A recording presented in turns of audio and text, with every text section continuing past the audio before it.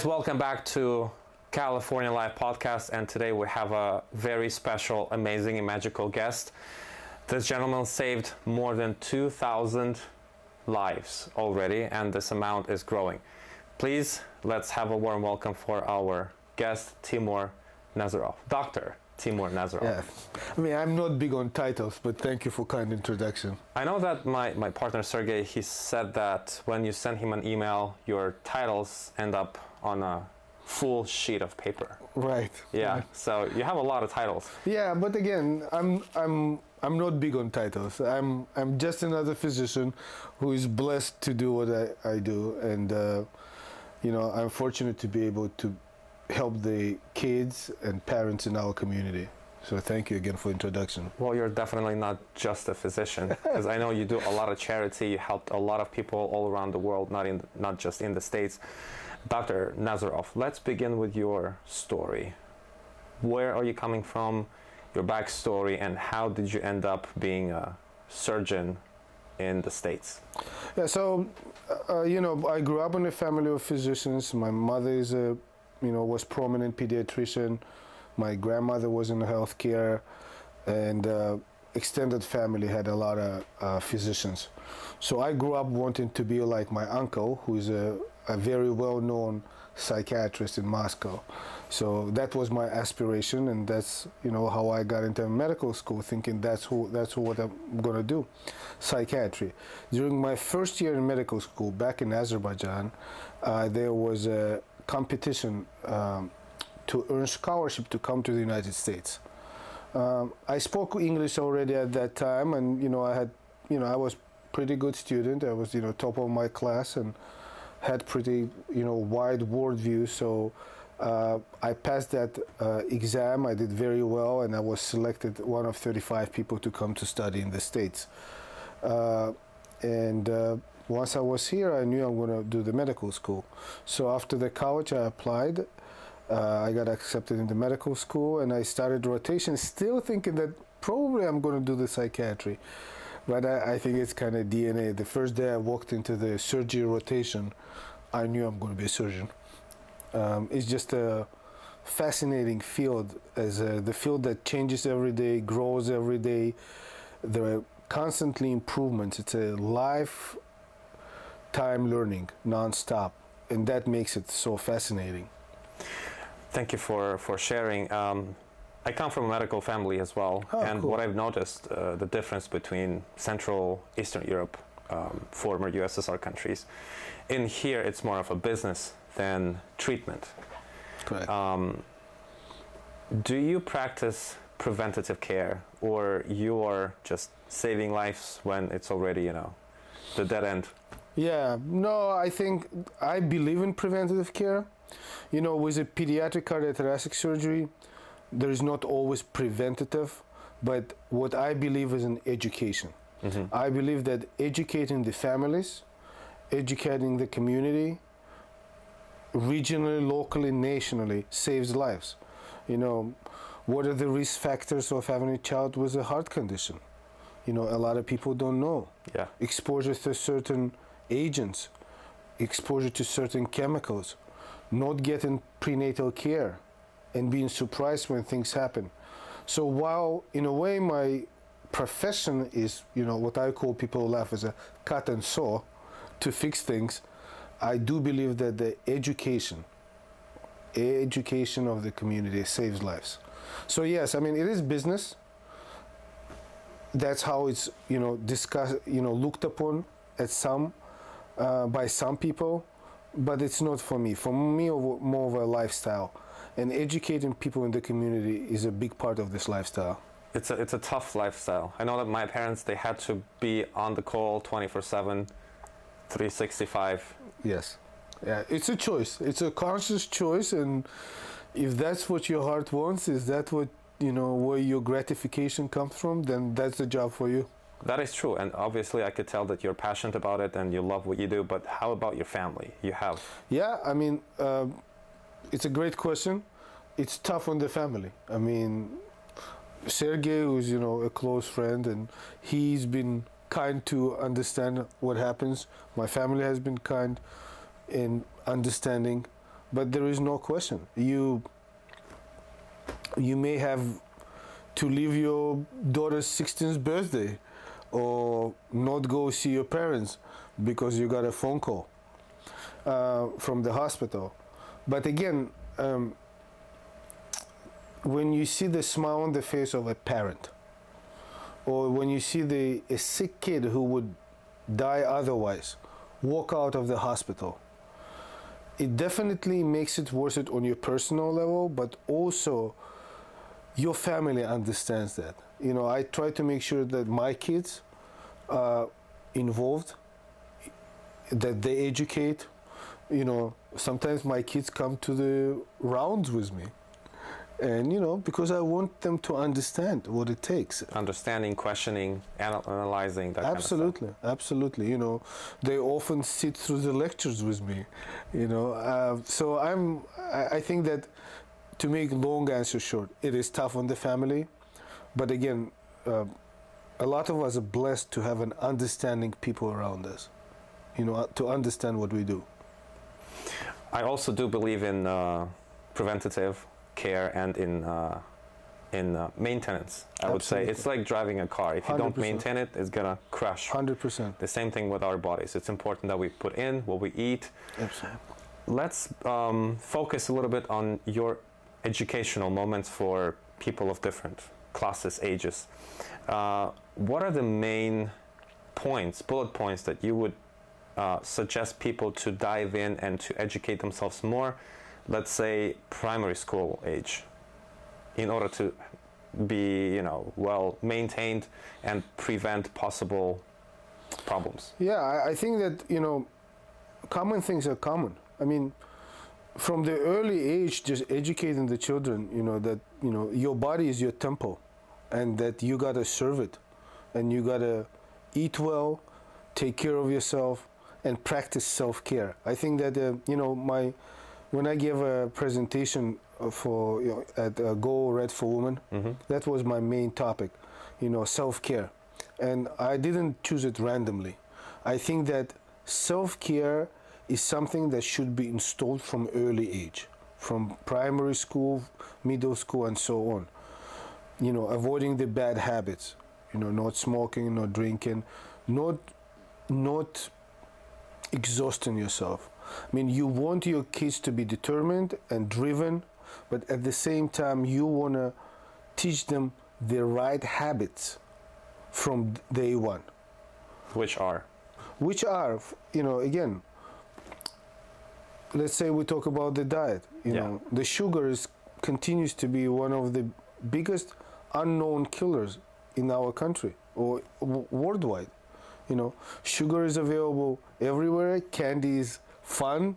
You know, McDonald's is easy. But those things, there's something, that become a habit. So it actually becomes a sugar dependence. It becomes almost sugar addiction. And this leads to multiple long-term problems. You know, maybe early in our life, our body compensates for it. Nobody knows about it. But as we age, all the problems come along, including diabetes, for example. But because it was not installed from the beginning, the right habits, it becomes a problem. So I would say the diet, one of them. And, you know, again, getting enough sleep is very important. Nowadays, in the age of internet, iPhone, you know, and millions of shows, people don't get enough sleep. People spend too much time watching TV. I mean, it has been definitively demonstrated that spending extensive time playing video games and watching TV brings to attention deficit disorder in kids. So this needs to be monitored and prevented, among many other things. If you were to suggest what is the amount of hours that is enough for the body? There are so many debates, you know, 4 hours, 5 hours, 8 hours, whatever. What is your belief, perspective, and maybe your personal experience? Yeah, I think that, well, my personal experience is no example because of my lifestyle. But however, that said, I think that the younger the child is, the more the hours. So in a younger child, 9 to 10 hours of sleep is what's required. People are actually surprised because most of the time people say, oh, 8 hours. But again, looking back in the younger kids, it's 9, 10 hours. But even in adult, you really want to have quality 7 to 8 hours of sleep. Continuous, uninterrupted sleep. Now, there are people who do variations of sleep, biphasic, triphasic sleep, where you sleep 4 hours at night, 4 hours during the day. I don't think it has been established as a healthy habit. It may or may not increase the productivity, but for me, I would say that minimum of 7, better 8 hours of uninterrupted sleep is what needed. Unfortunately, nowadays, most of us don't get it. Yeah. But that's what needed. Does it matter when do you go to sleep to get these, let's say, 7 hours? Yeah, I guess again, it depends who you talk to. In generally, going to bed at 10 o'clock and waking up around 6, but I think that varies. Most importantly, you want to have that uninterrupted sleep. As a typical pattern, as our body works, going to sleep at night is a better thing. So, in the evening, be that 9, 10, 11, and get in that sleep. That's why it's not recommended to sleep extensive hours during the day, because it kind of messes up your cycle. So again, I don't have exact, hour, but I would say, you after 9 and before 12 to get quality sleep. There is another debate that people say that, oh, I'm an owl or I'm a morning person. Do you believe it makes sense? Because to me, the way I researched it, in the past, we're all waking up with the sunrise and everyone was going to bed with the sunset-ish. But now we have these two groups debating and fighting each other. What is your perspective on that? Yeah, I think that, in my personal opinion, falling asleep and waking up falling asleep at dark and waking up with the sunrise, it kind of organically goes with our body rhythms. What's our internal quote-unquote mechanism, internal clock is. So I'm more of a proponent of not being a night owl. That said, the problem is that nowadays, again, in the age of internet, you can find article justifying anything. So that is a problem. Dr. Google. Dr. Google, yeah. I mean, Dr. Google is a very powerful physician. Unfortunately, that's the case. And unfortunately, Dr. Google can give you 10 opinions on 10 subjects and can substantiate it. Yeah. So to be honest with you, when I see my patients, let's say for pediatric cardiac disease, I tell them, all my patients have my cell phone number. And I'm available for them 24/7.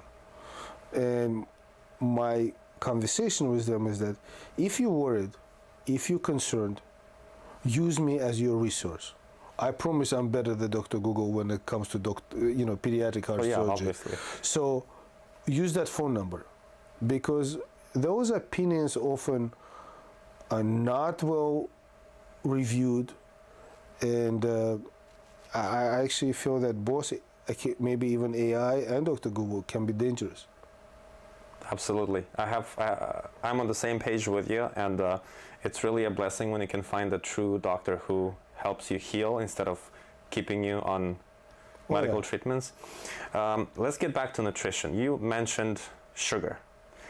Let's discuss, and maybe you could share with us a simple, basic, useful, practical recipe, or let's say nutrition plan, which kids, adults, everyone could use in order to maintain our temple, as you said, healthy.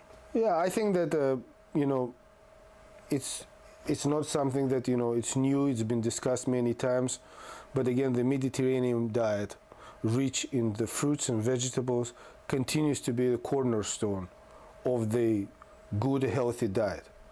If you look at people in Italy and Greece, if you look at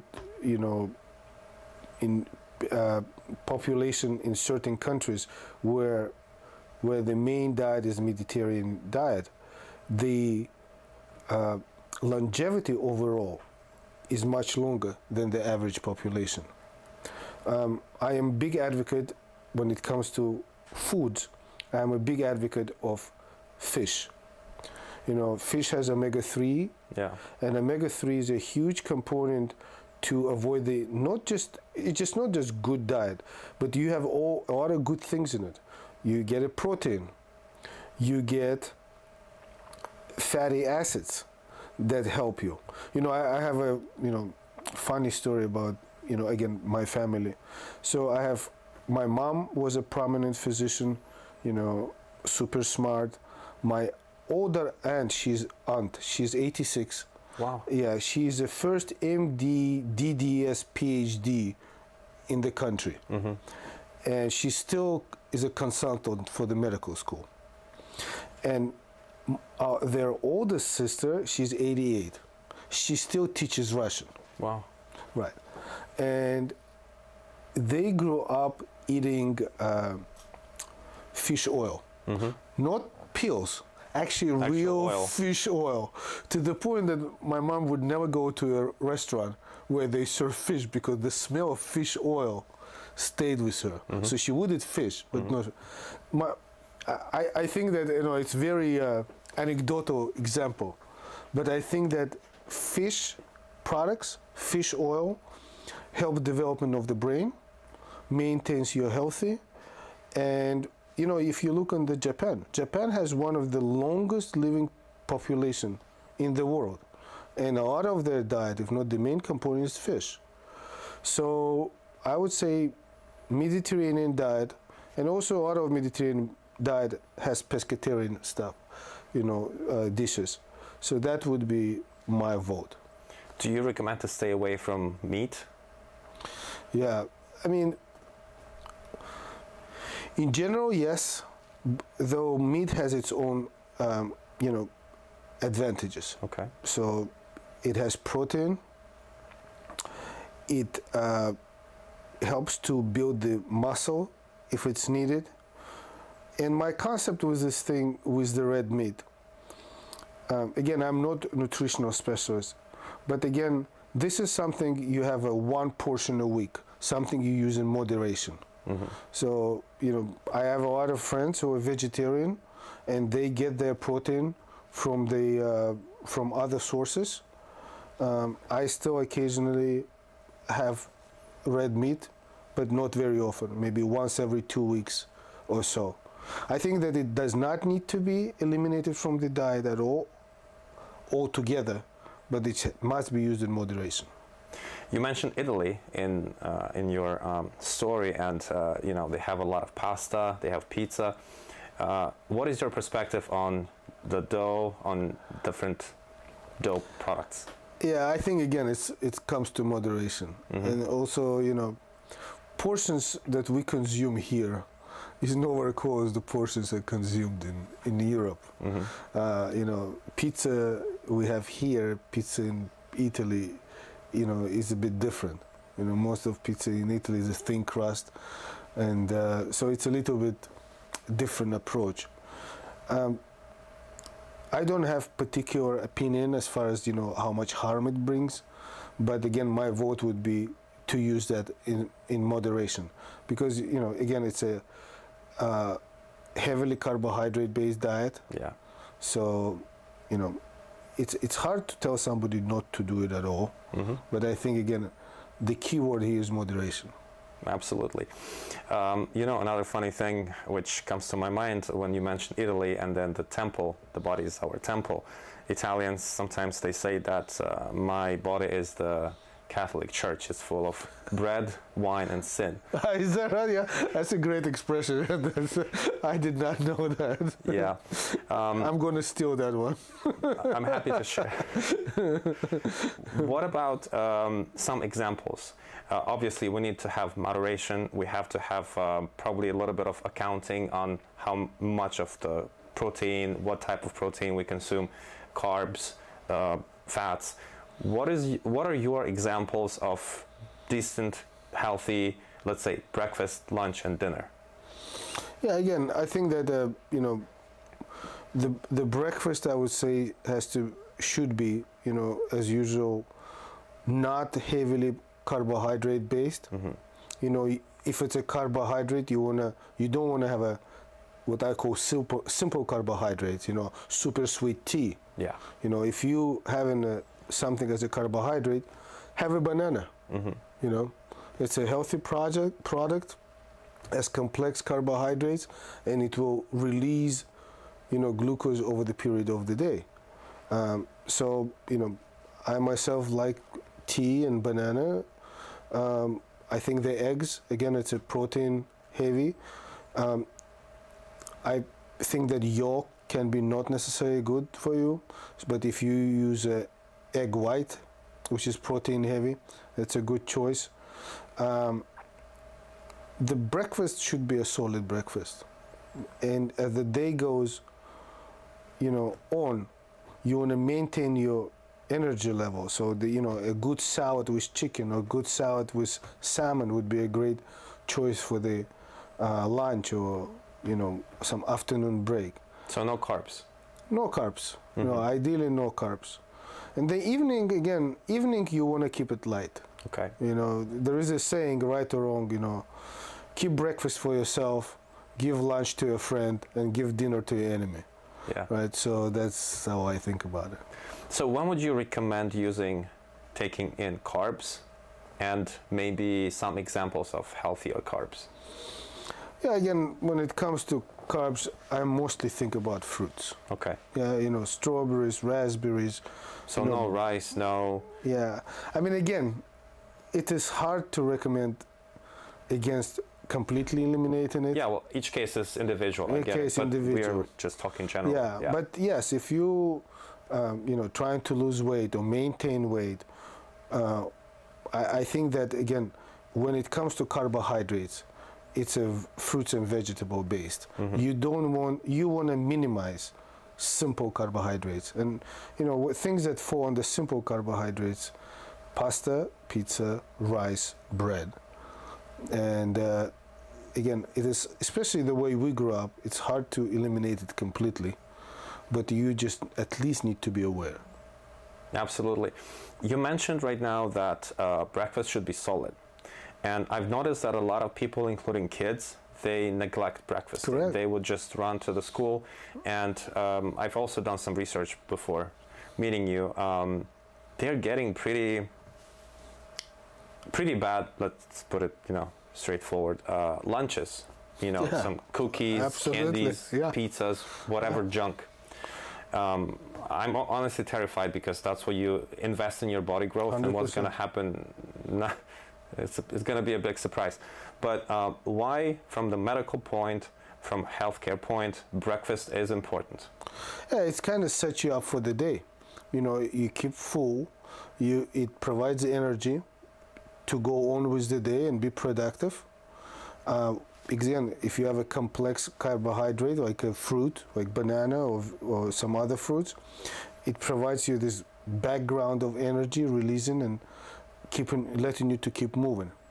I mean, it definitely beats eating heavy pasta before you go to bed, right? I mean, you rightfully so mentioned the lunches, right? I mean, yes, unfortunately, if you go to schools or even to other places, it's cookies, chips, and pasta and pizza, and the problem is that it's all bad food.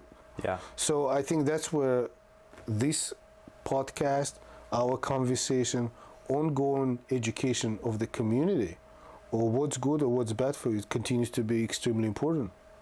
Absolutely. We'll definitely keep going, and we'll be happy if you could, join us on more episodes, and we could go deeper into details, and maybe we could have questions from our viewers. Absolutely, it would be my pleasure.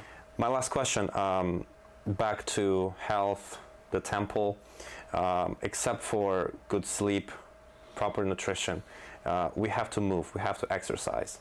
We have a lot of debates about, is cardio good for you or not? Is running, jogging good for you or not? What is your perspective on exercises, on cardio exercises? There are different types of them. from medical perspective, maybe from athletic perspective? Yeah, I think that what you mentioned, you used the key word, moving. I think moving is important. So again, I'll give you an example of my dad. He's 86. So even today, he walks around 2 hours a day. Mm-hmm. You know, historically, we knew that is going to walk around for 3 days. It doesn't have to be running. In fact, you know, as we get older, the extreme type of exercises may become dangerous. Mm-hmm. You know, all of us heard the story where 60 years old was running a marathon and collapsed and he didn't make it. You know, recently it was in Sacramento, a vet, a trained guy, ran the marathon and had severe rhabdomyolysis where his muscles just basically released so much lactic acid that he collapsed, coded, and I don't know, it's been significant time. I actually don't know if he ever made it out of the hospital. Mm-hmm. So I think as we age, I would caution against extreme exercises. However, daily exercise, and it can have different shape or form. If you want to do strength training, you can do strength training. If you want to just go for a walk, go for the walk. I think that moving is the key part here. As I am getting older, a bit cautious about extreme type of exercises. You know, running a more marathon or go extreme climbing. What about jogging? A lot of people are promoting jogging. Me personally, I stand against it, unless you need that for your main sport, because it has a lot of negative effect on your ankles, your joints, on your spine. What is your perspective? So again, you know, you and I, we can get some backlash after this interview. I'm not a jogger. This is what we want, so people start thinking. Yeah, I'm not a jogger. Uh-huh. I don't think that it's good for your joints. Mm-hmm. I think it's taking a toll, and I know they come up with different shoes and, you know, different ways to manage it, but spend money. Spend money. I'm personally not a jogger. Mm-hmm. I go for long walks, okay, and enjoy the city and our river. Do you go up, downhill, or you just go on flat surface? Yeah, I mean, you know, again, I would go on an occasional hike, but again, I'm not an extremist when it comes to that. Exercise does not need to be dangerous. Yeah. Right. So the way I look at it. So yeah, I mean, I would say that yes, we go up and down and we walk around, but again, I usually do not get involved in something extreme. I think that activity is activity, and what's important is to stay safe, but at the same time keep moving. So I think that's. But yeah, I mean, to be honest with you, and again, realizing we may get a backlash because there is so much research shows that, you know, cardiovascular exercise is great for you, and it is, but it doesn't necessarily specify what type. Exactly. In my case, what I do love, and I feel really good about it, is bicycle, and just the gym thing, which, you know, runs cardios, and elliptical. Yeah. It's mild on joints. It gives you different strength, regimes, which you could change to give your body, your heart a little bit more intensity, but it doesn't give you that uncomfortable feeling which you get after running. Yeah, I mean, you and I in the same boat. I'm the same type of person, but I will tell you, I'm sure there is a jogger out there who will tear us apart about that. We don't know what we're talking about. I always welcome those who want to have challenge with us. Correct. And I'm happy that we're on the same boat. We're safe. Right, exactly. If something hits the fan, we have a professional doctor who can who can fix it. I hope you don't need my help, but yes. Yeah, but it's better to be in touch, right, and to be on the same page and to be on the same boat. Right on. Dr. Nasirov, thank you so much for coming, for sharing your experience. Guys, I'm super happy to be able to share Dr. Nasirov's opinion and experience with you. Please make sure to send us your questions, your concerns. You're welcome to send us your opinions, and I hope that Dr. Nasirov will find another time to come join us again, and we'll be answering your questions. Thanks for having me. My pleasure. Thank you, sir. Great to be here. Likewise. Take care.